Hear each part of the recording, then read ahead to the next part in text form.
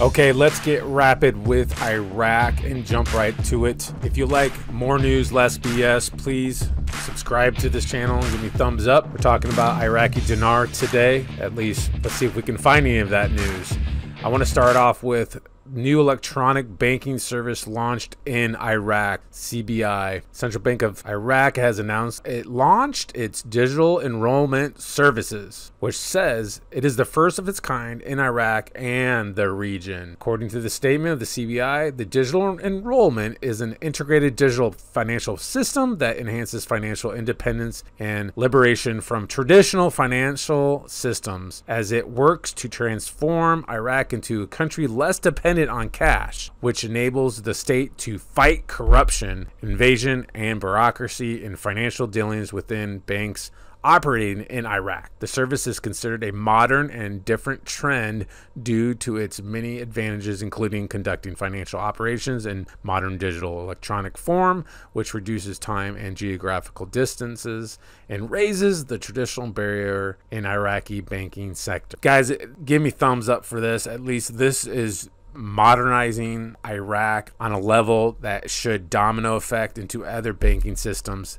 It's a great article. Thumbs up to that. Hey, so let's get an update on this CBI new headquarters that's being constructed. Here are some photos taken January 25th from an aerial photograph. There's the new CBI building. This is where they're currently at in the stages of, looks like they're maybe a quarter of the way. Big project. Give a shout out to Baghdad Projects. I think this is an interesting article. President of Kurdistan Investment Commission, 12 billion investments in the region. So what this article says is they've opened up permits granted to reach up to $12 billion to invest. A certified investor, you can come in and invest in the Kurdistan region from $700 million up to $2 billion.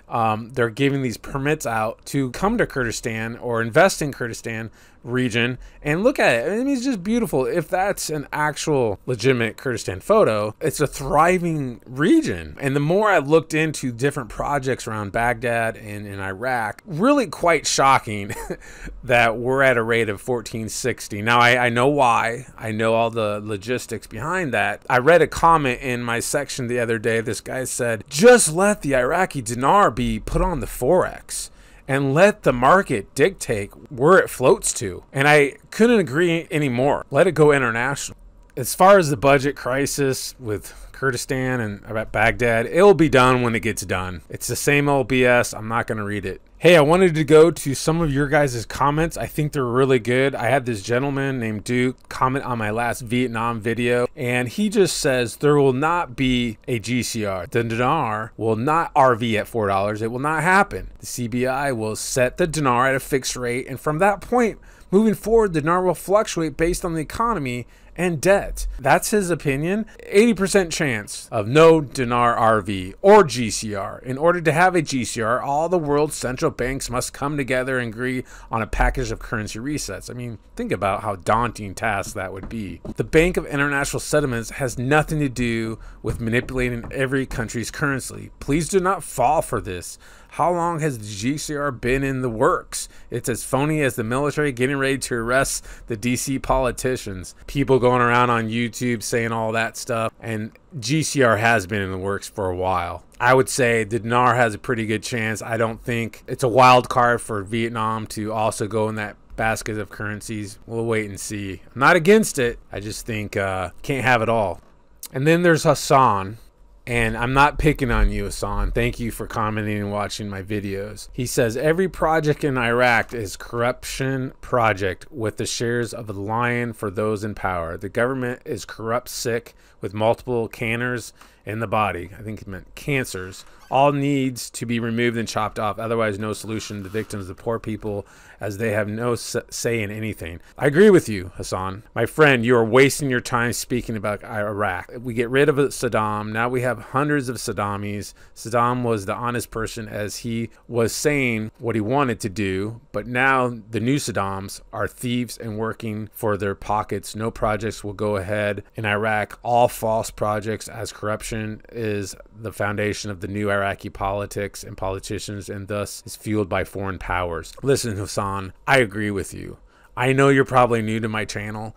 I have a dozen videos, if not more, talking about how corrupt Iraq is. I am well aware, my friend. You must be pretty new to this channel, and that's okay. I just don't want to talk about Iraq being corrupt every single time.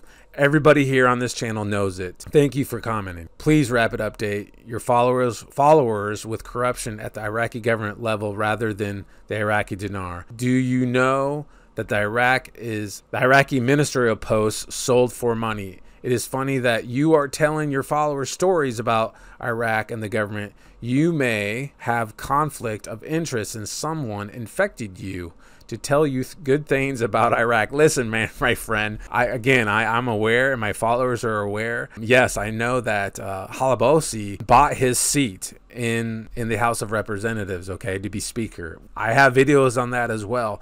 And again, if all I did was talk negative about Iraq, I wouldn't be popular. I'm not popular now because I keep it raw, and I'm not going to tell people what they want to hear and get all these comments, how great you are. Thank you so much. Like, I see other YouTubers trying to decode what's really happening and then tell their people it's going to happen this weekend or next weekend. Just wait and see. No, this is real. This channel is real, and I am raw, and I'll either have negative things to say about Iraq, or believe me, I look for positive things if I can. So Hassan, I'm not trying to tell my followers all good things about Iraq. I keep it real on this channel. I keep it rapid. Thanks for being on this video, everybody.